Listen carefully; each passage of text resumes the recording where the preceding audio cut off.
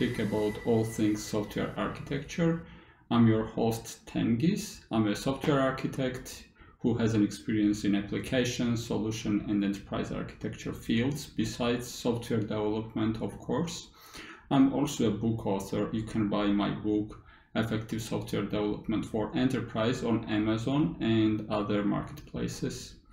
Today, we will speak about a topic of software architecture in agile processes.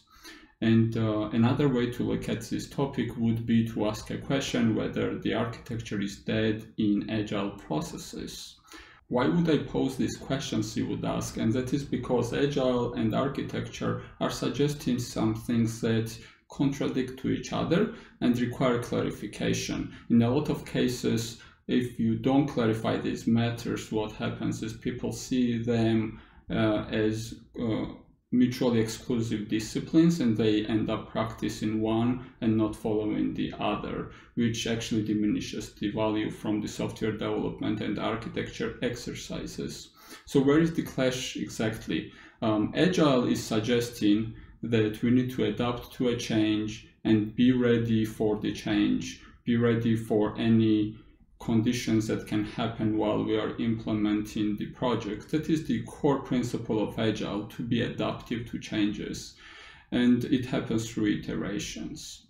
On the other hand, architecture is a discipline where you think about things up front and you design your solutions and large-scale designs and high-level visions ahead of time before the development starts.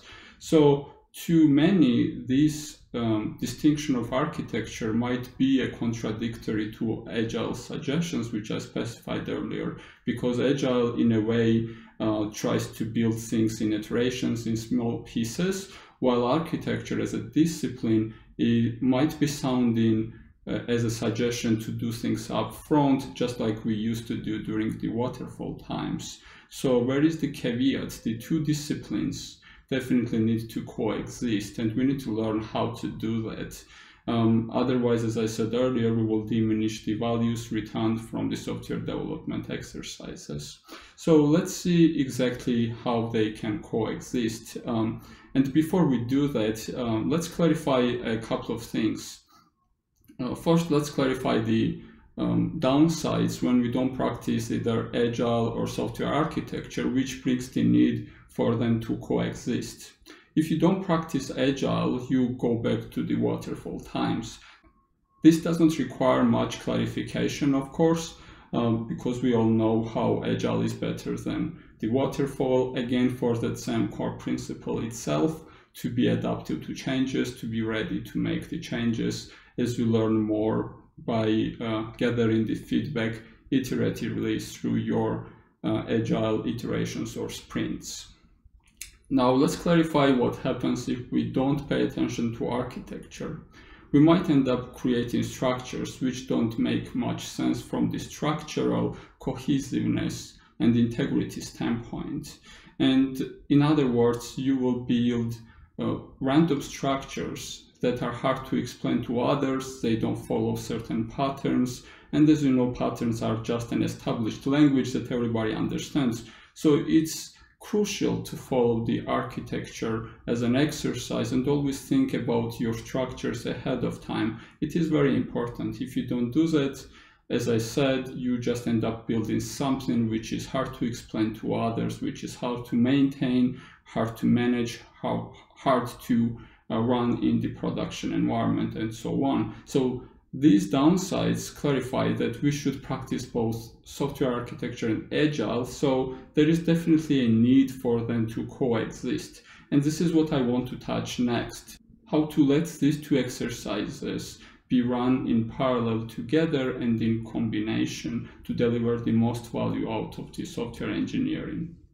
So before we start, let me clarify that my suggestions will apply to the software architecture field more rather than the Agile, because as such, Agile is a process, it needs to be practiced, there is no question about that.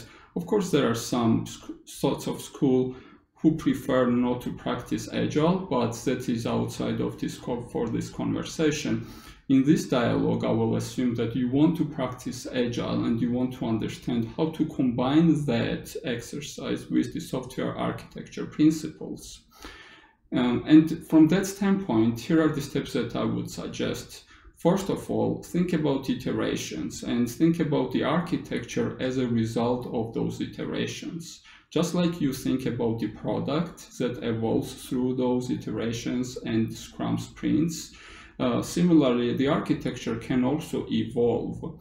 And as it evolves, what's important is to understand where it's going. So I think there are two aspects to this iterative evolution of the architecture. First is to plan the vision ahead of time and understand what is this North Star architecture you're going toward. And then secondly, understand how your backlog is going to allow you to evolve your architecture to achieve that North Star vision. After you understand these principles, then you need to think, what is the path that the architecture needs to go through? This is a technical path. And as you look at your product backlog, it's not technical at all. Although it could be, but it would be an anti-pattern. But typically, product backlogs are not technical, they are functional. And where does the architecture fit in there? How do you evolve architecture while you implement the product backlog? And the answer would be to look at the architecture as an enabler to the functional requirements rather than something that you need to build in isolation and in separation. And in other words, as you build your product from the product backlog by taking the highest priority items in each iteration, think about technical capabilities that you're building to support those functional requirements that the software needs to fulfill. And that technical component set that you're implementing through the iteration is the evolution path of the architecture. That is something that you cannot plan exactly, but having the North Star in mind and having some flexibility points in mind will help you succeed in this path. And the second principle is to think about it top-down rather than bottom-up. And this is very important because naturally, as you go through the iterations, and if you don't think about the North Star vision, and you don't think about the future state architecture, you might be thinking about these little components you are building throughout the iterations, and at the end you again have these random structures that I so much opposed earlier. And instead, what you need to think is that North Star architecture consists of components, and these components need to be thought through from that overall architecture vision standpoint. In other words, how do they fit together? What makes sense to build now in this iteration so that it would nicely fit in that final state architecture vision? And as you start to think about each component, you will be more successful because you have this large-scale vision in your head. And in Agile, that is, of course, a challenging exercise because, again, Agile is going iteration by iteration, but the architecture needs to go from vision to iterations rather than from iterations to vision. And then the next step would be to architect in each iteration only what you need rather than architecting something that you don't really need for your functional requirements. This again goes back to the earlier suggestion of building the enabler of every functional requirement in each sprint, and that is literally what I'm repeating now. And then, of course, remember that the architecture needs to be implemented properly, and there are a couple of things that you need to keep in mind to succeed in this direction as well. First, there is a development team that you as an architect need to guide throughout the implementation process. It doesn't work like you dropping an architecture on them as a requirement and expect them to fulfill it the way you had in mind. You might end up building some software that does not fulfill exactly the architecture you had envisioned earlier.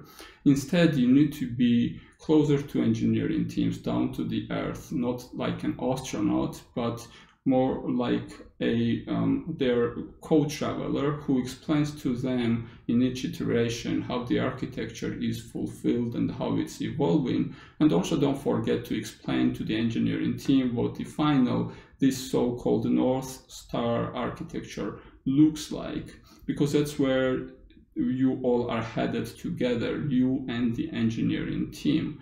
And do these exercises repetitively throughout each iteration. Don't forget about this. These are very important. When I am an architect and I work with a team, I ensure that in each iteration, I clarify the technical intentions that the architecture is fulfilling in these iterations. And sometimes I also explain what's coming in the future. And by all means, I explain the final vision of the architecture toward which we are marching. And one last item on this topic is to not hesitate to refactor the architecture. Just like engineers refactor the softwares that they build, and this is a good exercise to do, just like flossing when we brush the teeth. Similarly, when you build out the architecture vision, you build out your diagrams and you are marching towards the North Star architecture. As you learn things on your path, you need to ensure that you refactor those diagrams. Sometimes you learn things which just put things upside down, and that is all right. You need to just rebuild your vision and now decide how this path you are on is driving towards that direction. Adopting to that kind of change might be challenging, and it might seem that now this is ruining everything I said earlier, but it's really not. As soon as you reach this integrity of the final vision and you understand how your current path is going to drive you towards that, and you again look at your future backlog as a functional requirements, and you start thinking about the enabling technical points to those functional requirements, you are again back to the same points as I described earlier, so the same techniques will apply again. Now next I want to cover things that you need to avoid while following these practices that I described earlier. First caveat that comes with my suggestions is that you might end up creating something very generalized. As you remember, I told you that you need to build up architecture from iteration to iteration, and sometimes what I have seen is architects taking this suggestion to the extreme level and building out something that is so easy to adapt to the changes, that is so flexible that it stops to make sense. As you remember, there is this saying which says, make it simple but not simpler, right? So the simplicity has some value to this certain point. After that, it starts bringing the diminishing results, and you need to avoid that side effect of simplification. So do not simplify things so much that you build something very extremely generalized. Instead, build something specific, because you are building a product and not a framework. And this distinction between a product and a framework is very important to understand how to design your models. Sometimes you do build a framework, and for those of you who are building a framework, maybe you need to build something very generic, some generic model, some so-called adaptive models, things that basically you build in little pieces and then you connect them together, and it doesn't make sense together, but it makes sense in little isolated pieces. So maybe you call them modules or components. Also, that approach is very relevant to the framework development. But as soon as we speak about the productized or the business or the enterprise software development, that approach might not be so appropriate. So avoid this caveat. Do not generalize the architecture, make it specific. Specific architectures are easier to explain to others, are easier to maintain, are easier to extend, because they fulfill this business specific need, your business distinct needs that you have, rather than solving some problems which you cannot even explain. That is not really necessary for the architecture, because then you will diminish the value out of it. And with that, I want to wrap up the topic. Thank you for listening. If you liked it, please click thumbs up button and subscribe so that you receive notifications as I post future videos. Also, if you have some questions, please leave a comment below and I will make sure to answer those. Also, feel free to suggest new topics and I will discuss them in my future videos perhaps. Check out my blog online, which is linked in the description of this video. And check out my book too. This is for sale on Amazon. It's again called Effective Software Development for Enterprise. It is primarily based on domain-driven design, software architecture, extreme programming, and other practices which are very important. This book touches both the process as well as the implementation details. It is good for both technical and non-technical audiences. So I hope you enjoyed the video. I hope you will enjoy my book. Stay safe and talk to you next time.